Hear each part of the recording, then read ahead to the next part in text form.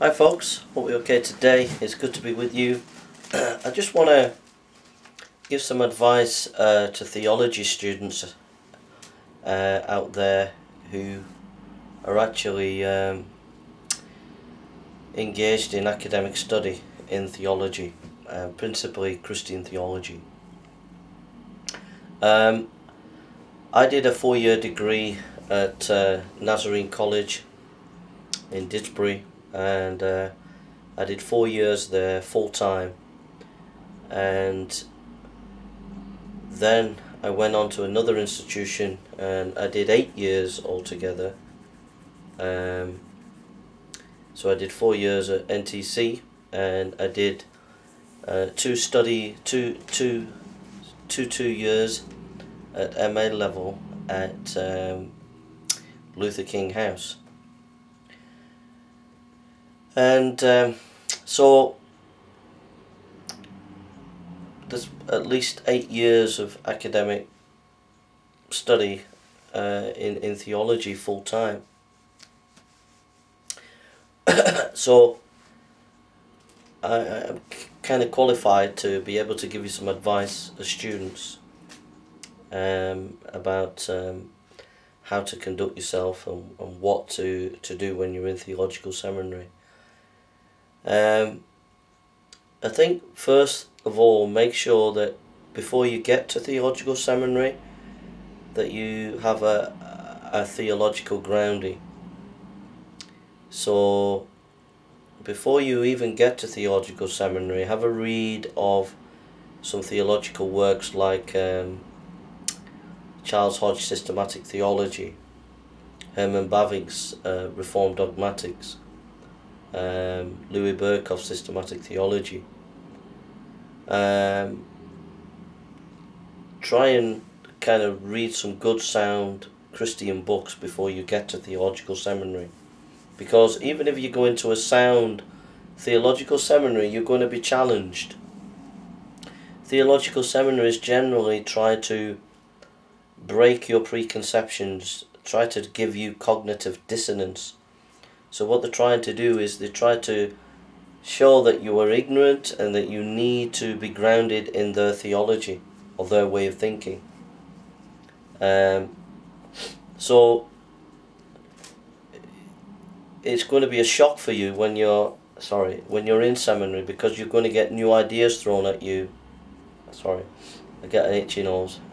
You're going to be challenged, and it's going to be uncomfortable for you. So if you haven't got a grounding in theology or Christian teaching, you're going to find it very, very difficult. And if you go to a sound seminary, you perhaps you just about get through. But if you are in an unsound seminary, you might even be tempted to lose your faith. So I'd encourage you to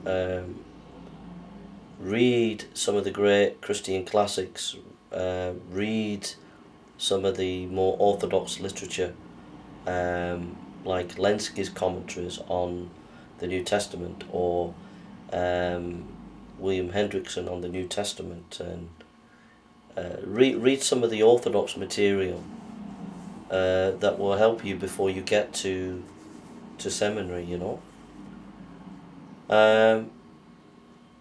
A book that you can read before you get to seminary is this book, Presbyterian and Reformed Publishing Company, The Doctrine of the Knowledge of God by John M. Frame. Would be a good book to read to help you. And this basically goes into the theory of knowledge and how it relates to theology, and it will be a help to you. So yeah. And if you go to John Frame's website, there's lots of academic resources on the website by him and Vern S. Poythress. Vern S. Poythress and John Frame have a website, and there's a lot of books you can download there on various topics like mathematics, science, inerrancy. There's lots of resources there for a theology student to read, to help you, to arm you as you go into theological seminary. So that's my first point. Prepare yourself. It's going to be a bit of a shock when you get to seminary. You're going to have all your preconceptions and your ideas shaken. The theological lecturers there are there to, in their eyes, not just make you grounded, but to make you think. So they're going to challenge you, and it's going to be uncomfortable. And if you've not got a grounding in the faith, you're going to be shaken. That's my first point. My second point is make sure that when you're at seminary that you've got a strong church that you are associated with and that you are part of while you're at seminary. The reason is when you're in academic study, you become so busy, you've got very little time to develop your spiritual side of your life. Now maybe your seminary might have a good chaplaincy where you get fed. Spiritually, you might have a good Bible study group within your theological seminary. But chances are many theological seminaries today, there's not actually a strong spiritual input in the seminary. There's not a strong chaplaincy where they're actually preaching good sermons and building people up spiritually. The balance is too much gone the academic way. And so the chances are that your spiritual life will suffer while you're studying theology, ironically. So the way to counteract that is you need to be strongly rooted in a local church with a pastor or a leadership that love the Word of God and teach the Word of God. Because you need your life fed spiritually as well as intellectually and academically. And you need to get to church, you need to be at the church, Bible study, be at the church services, because in your worshipping, in worshipping the Lord, all that you're learning intellectually will be grounded practically, and you need to hear from God through the preaching of the Word. And also you need to be part of the body of Christ. Very often in theological seminary, you can be cut off from church, and they can develop within you, without you realizing it, a snobbishness towards the church, because you feel you're learning more than your average churchgoer, and you can have a kind of spiritual intellectual snobbery, and part of that is because you're cut off from church. You're in a kind of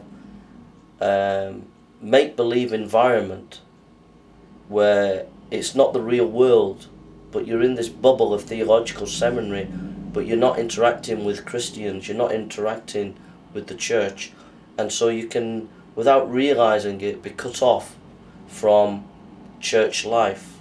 Even in an Orthodox seminary, that can happen, where you're too busy in your academic studies to be involved in church life. So make sure you find a spiritual base when you go to seminary, while you're at seminary. Thirdly, find a pastor, a godly past man who's been to seminary, who has done the rounds, as it were. But find someone who is spiritually minded and has done the rounds. I had a minister, an Anglican minister, who was Pentecostal Anglican minister when I was at theological seminary. And I used to be able to go to him, and he really helped me to work things through when I was at seminary. And he provided me with extra notes to be able to work things through. So have a confidant, have a pastor who has been through academic studies, but who is Orthodox, who is evangelical, who you can go to from time to time for advice on essays, advice on questions concerning your studies, and also any personal issues that you have.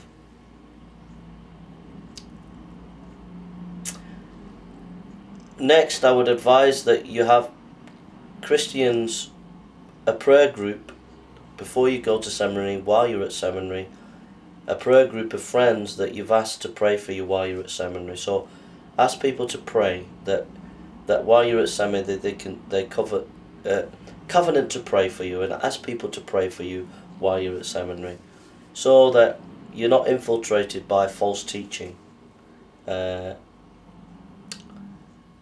Next, I would advise that you would read widely. Your particular theological seminary will try to indoctrinate you with their particular view.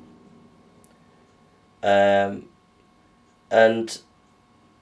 in some cases that might be excellent. So you might be at Covenant Theological Seminary or Southern Baptist Theological Seminary, and they will be teaching sound theology, and they'll try to imbibe that to you. So that's good. But generally, a lot of theological seminaries, they're not as sound as they should be, and they'll try to ingrain their way of thinking upon you. So you need to read widely. You need to make sure that you read sound literature, but also widely, so you get a broad breadth of theology. And in your theological seminary, you'll have a book list. You'll be given a book list for the year or for the semester, and each module you're given a book list, and your theological lecturer will recommend various books on that book list. But all the books that they're recommending and the book that they're using for the module or for that semester is what they want you to read, so that they get you to think the way they want you to think. So you need to do a little bit of extra work where you gather and read from wider sources that even your seminary are not telling you about. So you get a wider view, a wider understanding. So for example, we were given a semester on Christology, and we were given certain books to read, and we had some lectures on Karl Barth, and the lecturer gave us his spiel, his view of Karl Barth. But I went and did extra research and read extra literature, and was able to see that the lecturer who was lecturing to us didn't really fully understand what he was talking about when he was talking about Karl Barth. So you need to go and do your extra research, your extra study, read widely, things that even your lecturer's not putting you onto, you know. And also make sure that you always stay close to the orthodox material. So for example, on Karl Barth, there's excellent lectures by Francis Schaeffer on Karl Barth, lectures by Van Til on Karl Barth. There's a good book by Van Til on Karl Barth, so that you get you can find material that gives you an orthodox view on that particular topic. Karl Barth's being a neo-orthodox theologian. Next piece of advice, I would say enjoy your studies. Your studies only come once in a while, you know, but it's a great time for taking in, a great time for studying, so enjoy it. Don't try to do too much, you know, especially if you've got a family and you've got children. You know, the temptation is to do a lot of ministry while you're at theological seminary. But if you do too much ministry while you're at theological seminary, your studies will suffer. You need to balance it out. Make sure that you're there to study, so make sure you put the time in and make that your priority. You can't be in full-time study and pastor at the same time. It's very, very difficult. You can do it, but your studies will suffer.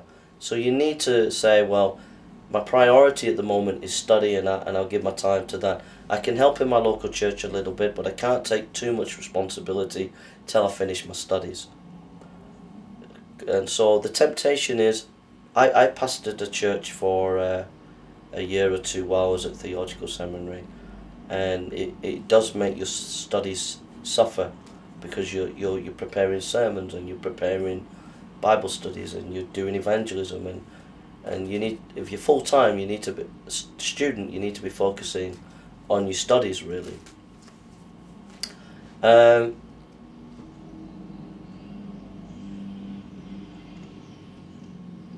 Pick your battles wisely.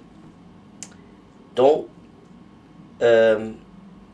think that you can fight your theological faculty and put them right, and put the students right, because what that'll do is just cause unending conflict, and it'll spoil your time of studying. You know, sometimes you'll find that some lecturers are not as sound as they should be. They may be weakened on important doctrines, because a lot of these academic theologians get infiltrated by the university, and they move away from orthodoxy, and you might spot that, and you might want to call them out on that. And you need to pray about what God wants you to do in that situation, and pick your fights wisely. When I was in seminary, I went and rebuked lecturers left, right and centre within the first 2 weeks. I even rebuked the principal. One lecturer resigned because of me, because I challenged them that they'd left inerrancy, and they realised they had, and they were upset with the college, so they resigned. That lecturer now is a famous theologian now.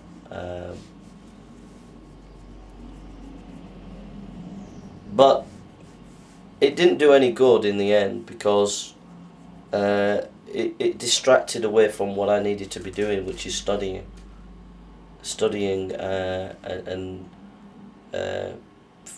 sort of working on the course that I'd embarked on.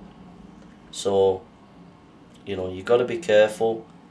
An example is Fuller Theological Seminary was deviating on inerrancy, and Wayne Grudem, when he was a student, he fought tooth and nail. He fought the faculty, and he challenged the faculty, you know, and he felt that was the right thing to do.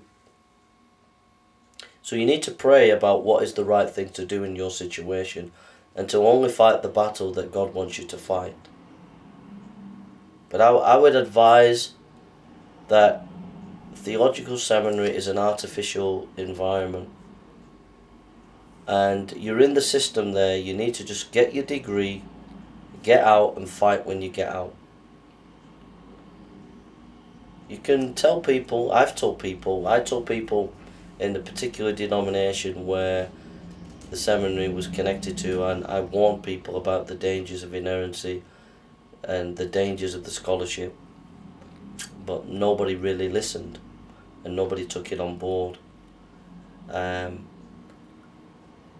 So my advice would be to just study, get your degree, and get out, and then fight. Then tell people that the college is fallen, the college has gone this way, that way, and people need to wake up.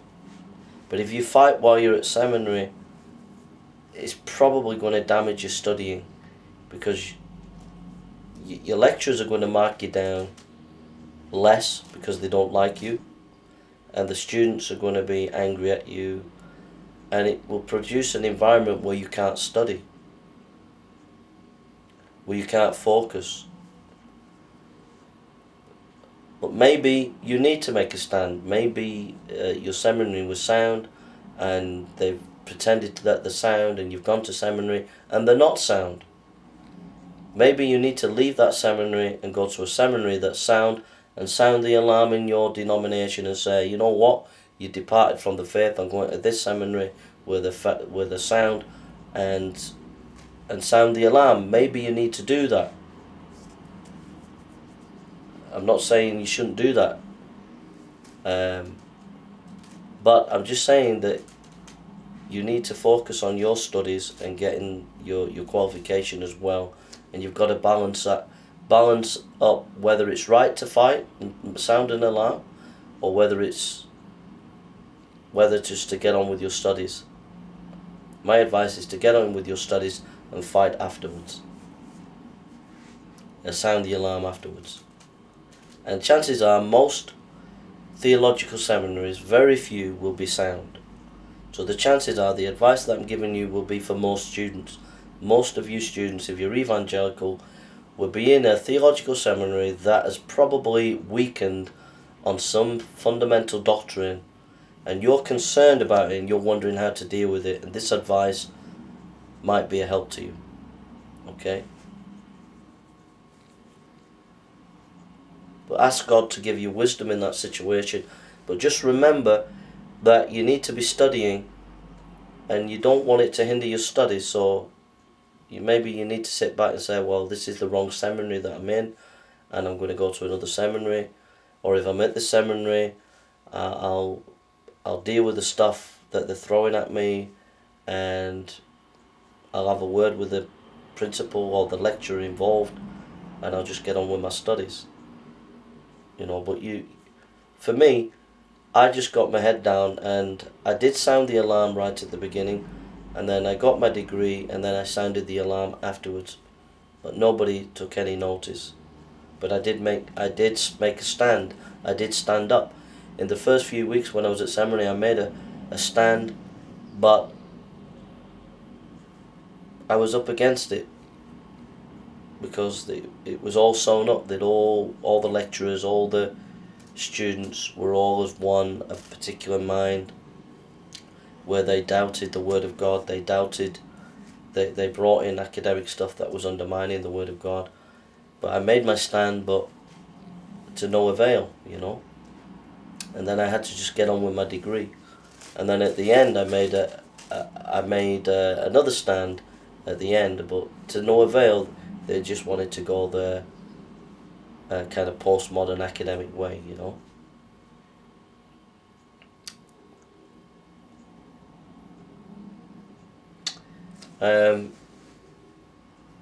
What else? What advice? What other advice? In doing your essays, you can't read all the books for your essay. You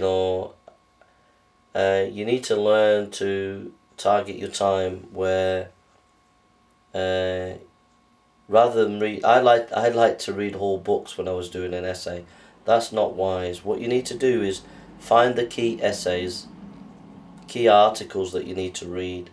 Get the information synoptic in a synopsis of information, like an outline of the information of each key article and the little bits of quotes that you need from each article. So in other words, you've got to try to be efficient with your time. Go to the main essays or main articles or main books and get the right chapter, the right quote. Basically, they're just looking for that you understand that material and that you can engage with it. It's not the amount of material that you've looked at, but it's whether you understand the material and whether you can engage with it in argument.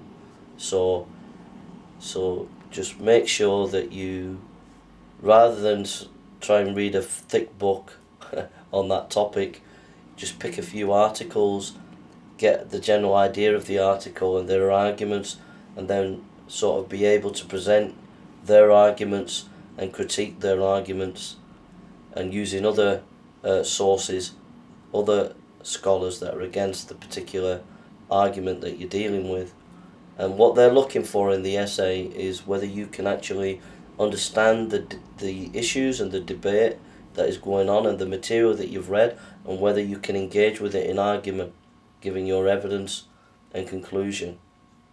Okay? So that's all they're looking for.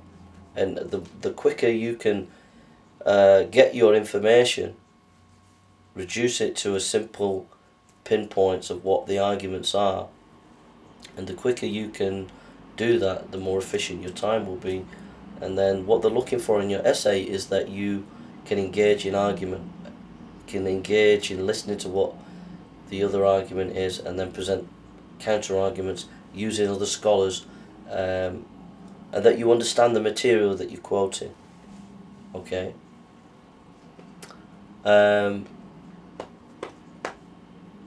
What else is there?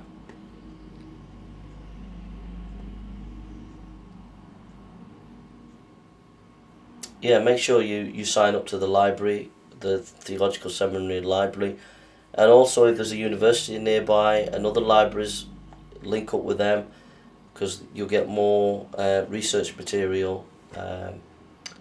So I was connected to 2 or 3 libraries that I could go and get material from.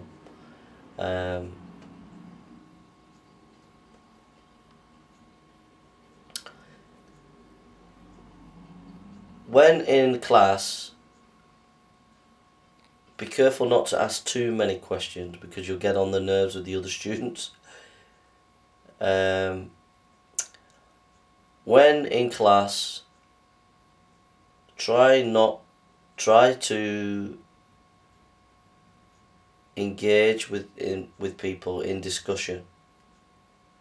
Rather than say you're wrong, ask the student if you're in a discussion with the student, and maybe the student's gone off beam or something and you disagree with the student, but just have an ear to listen to what they're saying and engage with their argument or engage with what they're saying, rather than try to oppose them.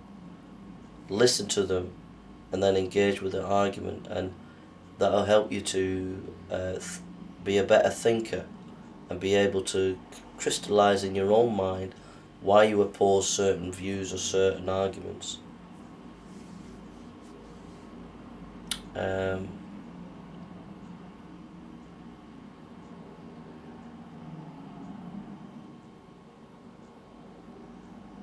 Yeah, I think each theological seminary has its own ethos, and it's very difficult in your first year to kind of work out what the ethos is, because your curriculum is presenting a kind of very, very cleverly thought out strategy or plan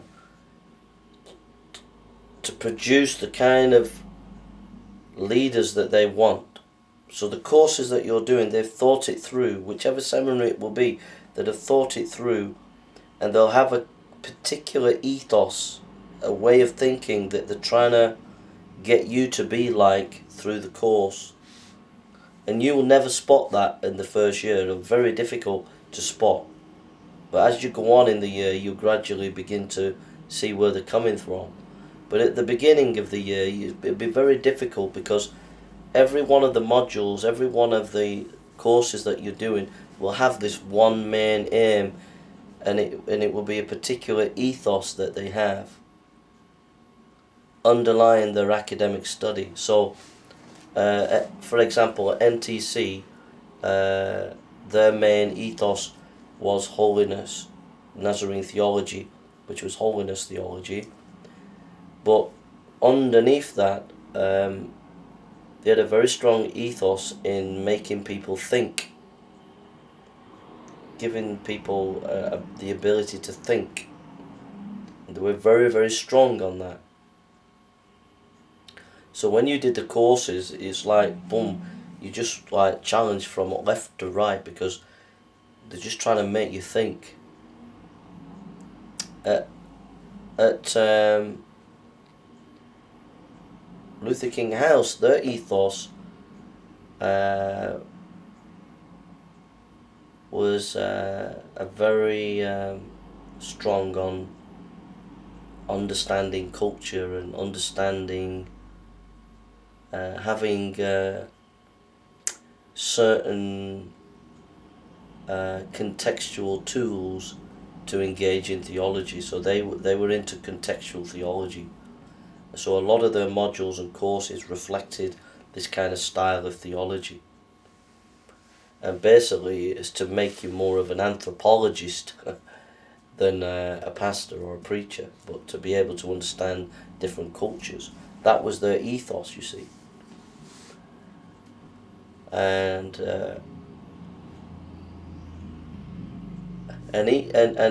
the ethos will produce a kind of sense of superiority. So there was a sense of superiority in NTC students, that they knew more and could think better than the average Christian. And the same in the Luther King House. There was a sense of superiority, that we're more culturally sensitive than the average churchgoer, especially the conservative evangelicals, were much more open and sensitive to other cultures, and were superior in that way. It wasn't stated like that, but there was this inherent psychological thinking that you'd imbibe without realising it. So you've got to be aware, because you'll catch that like measles without realising it. Whatever the ethos of the theological seminary is, you'll catch it like a measle without realising it. And chances are, most of the theological seminaries have a wrong ethos. There'll be very few, like Southern Baptist Theological Seminary, have an ethos. They are training for pastor preachers. Now that's a good ethos, and it's a good thing, and if you catch that like a measle, hallelujah. But a lot of theological seminaries have an ethos that's not healthy, not good. And if you're not aware of that, you'll catch it like a measle. So you've always got to be grounded in the Word of God, grounded in orthodox teaching. Otherwise you're going to come out messed up, corrupted without realising it. Is there anything else?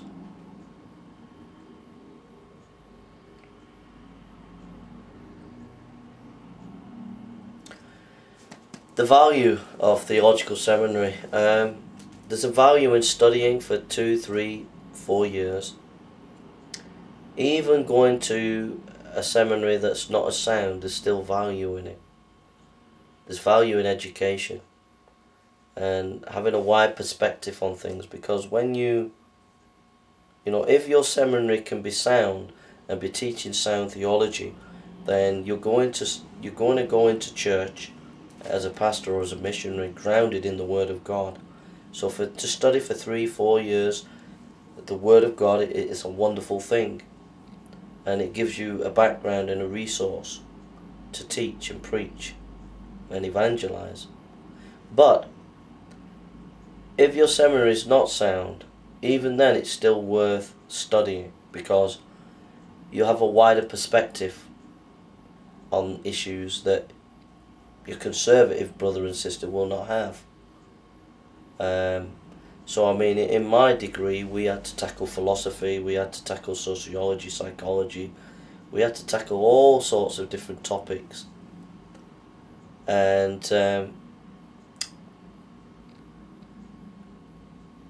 when you're in church and you're pastoring and doing mission, very often people come with their own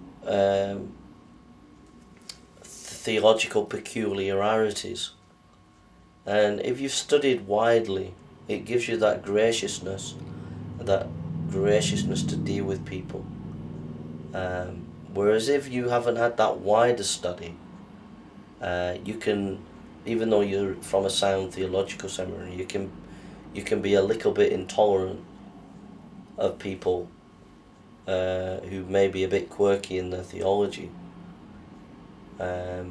and not know how to deal with people, not know how to engage with people on a practical pastoral level, because you're so boxed in and not able to understand where people are coming from or how to deal with people. Whereas if you've read widely, studied widely, and had to think about issues, when you meet people, yes, you deal with it in a biblical way, but you can look at things in a wider perspective, and you can see that person from a wider perspective. So there is value in studying in a seminary that doesn't seem to be as sound as it should be. So those are some of my advice for theology students. I hope that's been a blessing to you, and just enjoy your study. Just do the best for the Lord. Always keep to the good, solid material, old material. Make sure you have a spiritual life as well as an academic life. Try to get your studies in balance with your other life, whatever that life is. Pick your battles wisely. Pray where God wants you to fight and where not to fight. And just remember that God's called you. This is an important thing. But just remember, there are times when you want to give up at seminary. There are times when you just wonder what's it all about. There'll be essays that you've got to get in, and you'll be so down and so discouraged.